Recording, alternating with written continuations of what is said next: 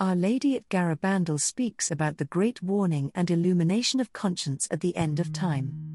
According to the Marian apparition, the great warning is the illumination of conscience that comes shortly before the end times, and everyone will personally experience an awareness of their own sinfulness. The person will be alone before God, and that will be a kind of wake-up call to each human being. While this may sound intimidating, we should all be living our lives with a knowledge of our sinfulness and a constant effort to remedy our faults. What can we expect during the end times? An illumination of conscience, the end times signs, or Marian apparitions? No one knows the day nor hour that Jesus will come again. The second coming is a mystery to everyone. We should be preparing each day for the coming of Christ. Prayer, examination of conscience, frequent reception of the sacraments, reading scripture, all of these things help us to prepare for the end of time.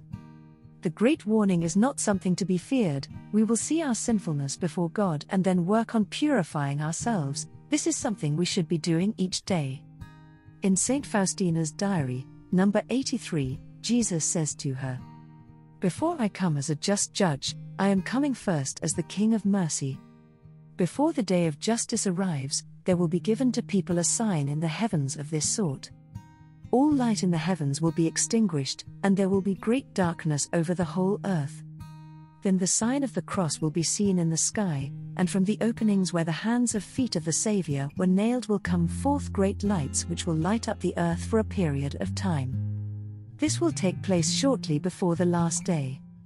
Saint Faustina also experienced her own personal illumination of conscience, which she described in this way. "Suddenly I saw the complete condition of my soul as God sees it.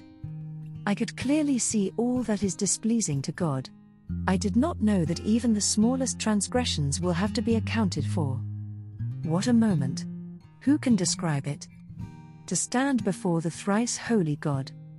In number 635 of St. Faustina's diary we hear, "You have to speak to the world about His great mercy and prepare the world for the second coming of Him who will come, not as a merciful Saviour, but as a just judge. Oh, how terrible is that day! Determined is the day of justice, the day of divine wrath. The angels tremble before it. Speak to souls about this great mercy while it is still the time for granting mercy.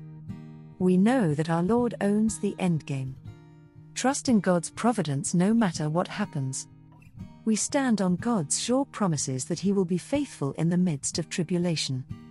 Thank you for supporting my channel. Please like, comment and subscribe.